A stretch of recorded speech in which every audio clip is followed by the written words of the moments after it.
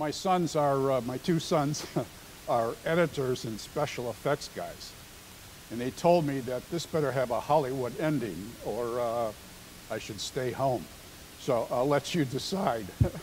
But we've been at this for a long time, so to hear what you're going to hear today.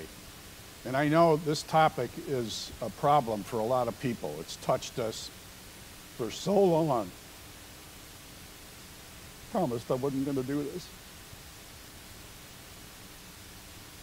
And so I think I've been at this for 30 years, and I think I can bring a different conclusion to this whole thing.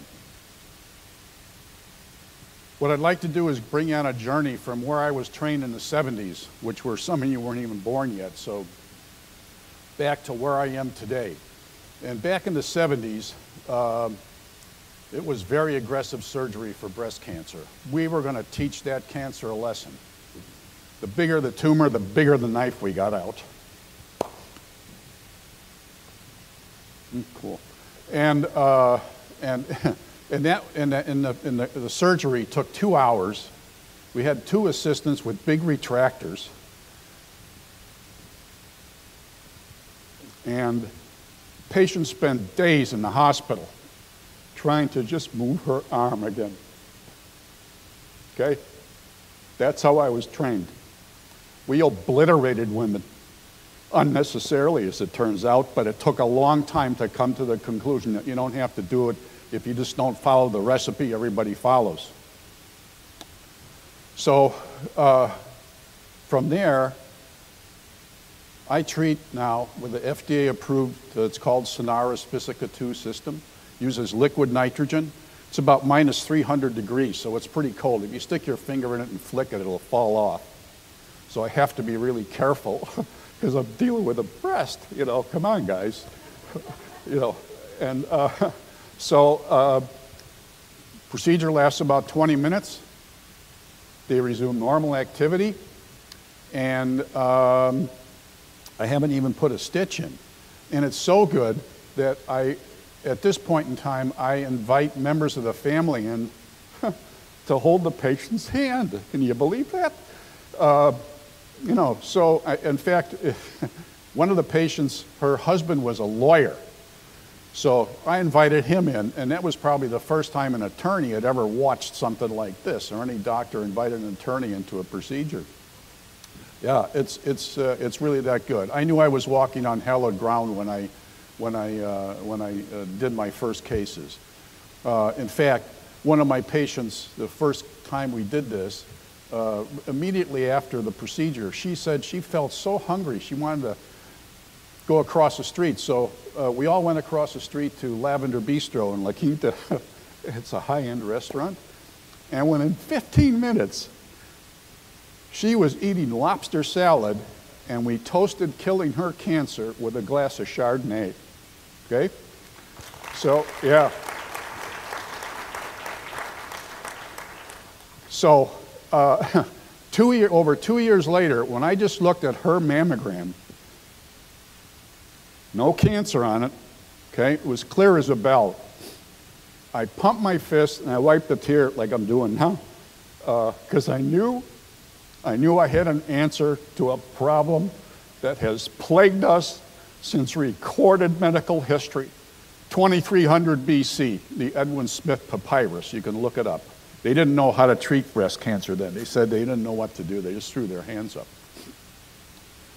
So my wife actually came up with the name. She says, "Do you realize what happened? We should just call this the Lavender Way." I said, okay. So that's what it is.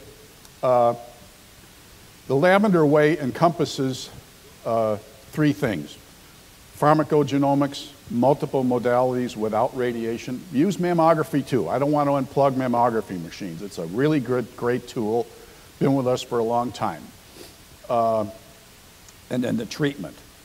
And it's all done under the umbrella of what I call sanctuary centers, where we take breast cancer doctors out of behind a metaphorical wall at these cancer centers, because you don't get to see these guys. These guys spend a lot of time getting educated and know a lot about breast cancer but they don't have any interaction with you until you come in with a lump and they try and put you back together again.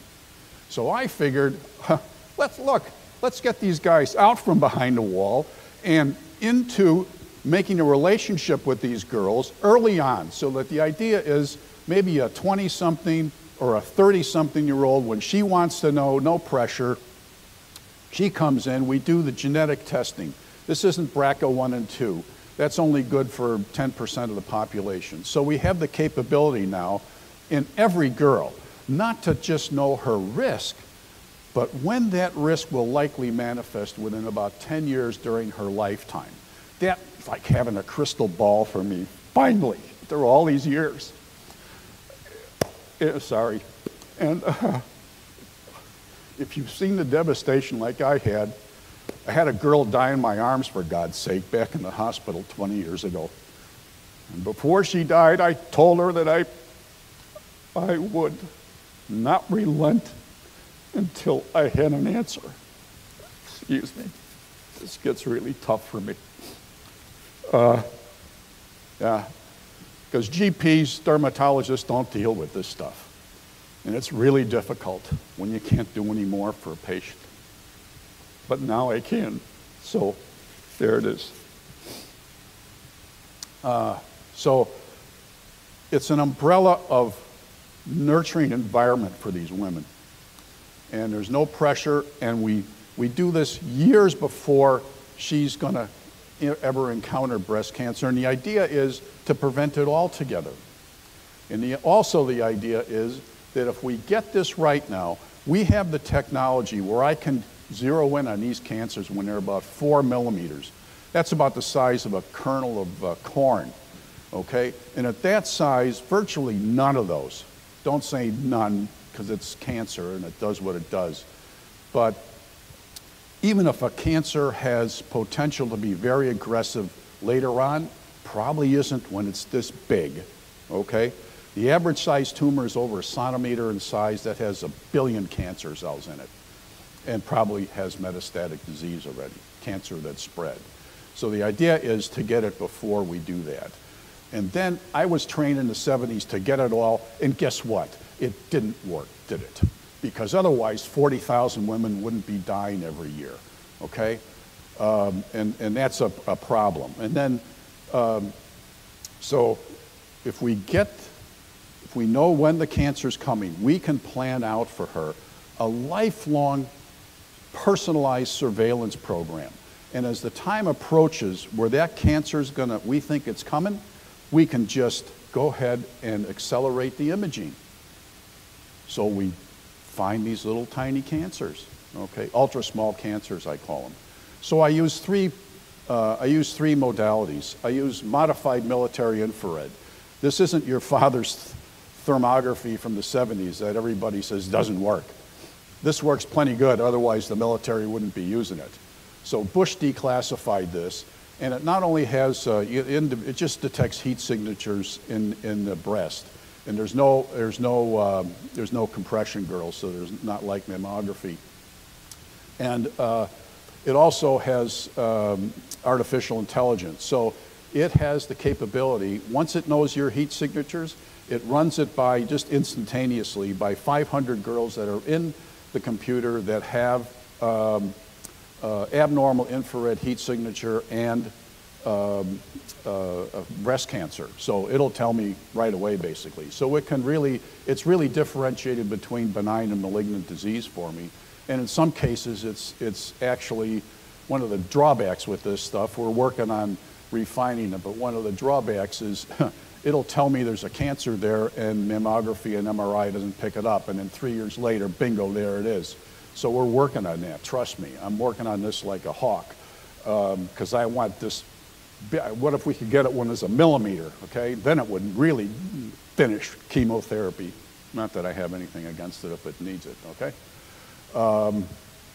So that's really where it's at. And I think I have an answer to this thing, a workable answer, otherwise I wouldn't be standing here. Got a problem though. We've depended on the same system for the past 30 years, okay? And that is, we've told women, we've sold mammography probably better than anything else on the planet. Just go get a mammogram every year, do self-breast exam, and run a race, and everything's gonna be okay. And it just isn't, is it? We still have the same 200,000 cases every year and the 40,000 deaths for as long as I can remember.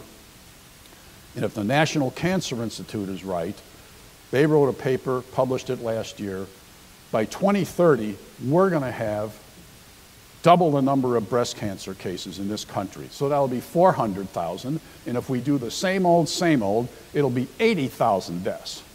So if we're not prepared to do that, then what I'm calling for is this country has to decide how it's gonna treat women for the next 20 years. What do women mean to us? Are we gonna change our attitude and see what's out there, or are we just gonna wait for the next drug that extends life for 3 months?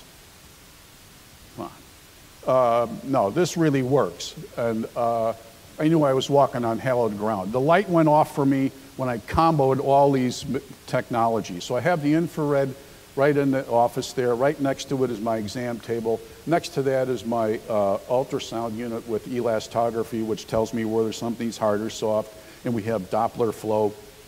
And right next to that is a view box so I can look at the mammogram.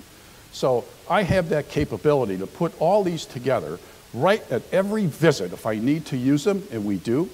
And so we find these little tiny cancers, and it makes a big difference because then we can do lavender, okay? And just for everybody, if there's any doctors in the audience, they're saying, oh, you can't do that for everybody because cancer is widespread. Okay, so we're gonna do genetic studies on the tumor, and it's a 4 millimeter tumor and it's aggressive, so you still wanna do sentinel lymph node biopsy or axillary node surgery. You can do that. You can still do chemotherapy, but just leave the breast alone because it doesn't make any difference. It's never been shown to be better than lumpectomy. We've spent $300 billion since Nixon penned the National Cancer Act in 1971. And part of that money went to multiple clinical trials that proved lumpectomy was just as good as mastectomy. And now we have a movement in this country called oncoplastic surgery.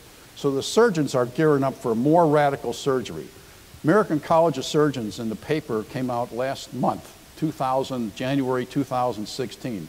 And the title was Bilateral Mastectomy, Driven by Fear or Prevention. And one of the writers said, we are facing a tsunami of requests for mastectomy. I can only say that, this is wrong. This is really not good. Is this the answer we have for women after $300 billion and 40 years of research, that we're gonna take both breasts off? Why don't we just do it at puberty and then we'll rid ourselves of the whole damn problem? Guys wouldn't like that though, no. So, yeah, you're right.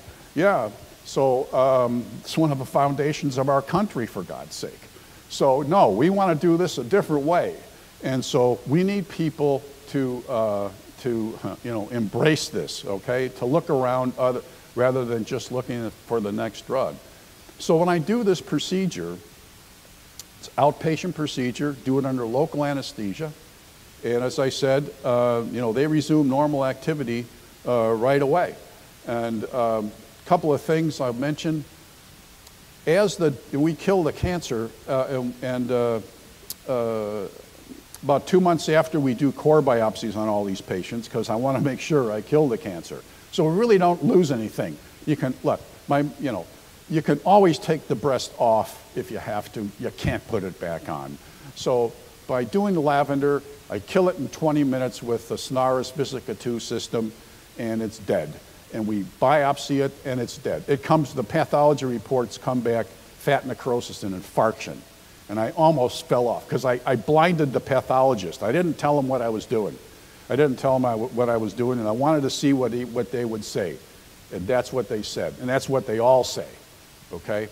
So as the dead cancer cells are absorbed in the body, because we don't operate on the patient, that acts like a dead polio virus. So the patient's own immune system is producing specific antibodies against her specific tumor.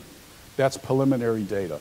So, it'll take 15 years to decide, if this is going to make a difference in terms of recurrences or survival, okay?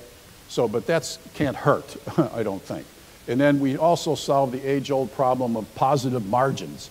In that same American College of Surgeons article, they said that the take-back for a second lumpectomy, because, there was cancer at the 6 o'clock margin, and then the radiation therapist doesn't want to do radiation because there's cancer there, you have to go back and get it.